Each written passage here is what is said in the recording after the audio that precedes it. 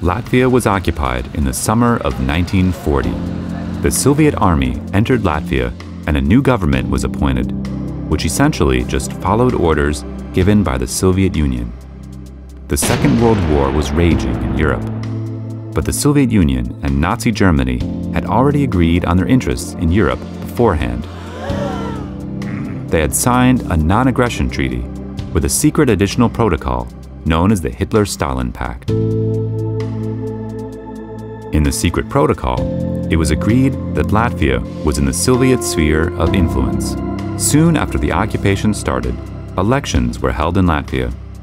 Unlike in real democratic elections, where voters can choose from a number of parties, this time, no choice was available. The Soviets did not allow anyone to run against the communist-proposed Latvian Working People's Bloc. All attempts to establish alternative lists of candidates failed. Even before the polls had closed, it was announced that the Latvian Working People's Bloc had won with 97.6% of the votes. But what was the purpose of organizing elections where you can only vote for one party? The elections aimed to show that Soviet rule was legitimate, that the parliament was elected by the Latvian people. In turn, the new parliament, the so-called People's Parliament, declared that Latvia was now a Soviet Socialist Republic and sought to join the Soviet Union. In August 1940, Latvia became one of the Soviet Union republics.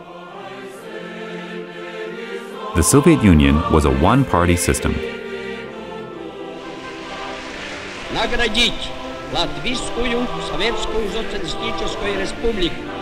This meant that elections did take place, but only one party was allowed to participate, and of course, this was the Communist Party.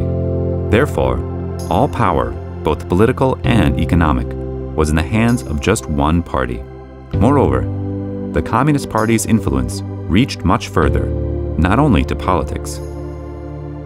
Especially when Joseph Stalin was in power, the state tried to interfere and control all aspects of life, including people's personal lives, a characteristic feature of totalitarian political regimes. The first parliamentary, or as it was called then, Supreme Council elections in Soviet Latvia, with more than one party participating, took place in the spring of 1990. The Latvian Popular Front and other independent supporters won 2/3 of the seats in parliament and made it possible, on May 4th, 1990, to adopt the Declaration on the Restoration of Independence of the Republic of Latvia.